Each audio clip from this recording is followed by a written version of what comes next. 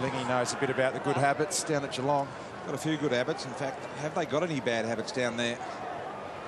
And does raise an interesting point, because when you're like Gold Coast and GWS and you're obviously going to lose a lot of games initially, do you think you develop those bad habits, Richo? Well, that's the thing I tend to worry about with these start-up expansion teams.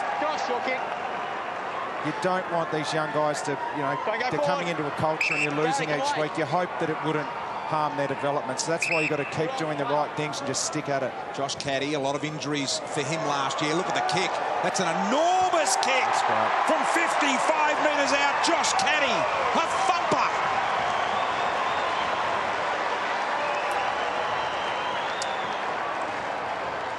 What happened there? Fans are enjoying that. Just carried and carried and carried. Like a ribbing golf shot that you don't overswing. Caress that through, and it just was a perfect hit on a beautiful night. No wind to worry about. Good goal.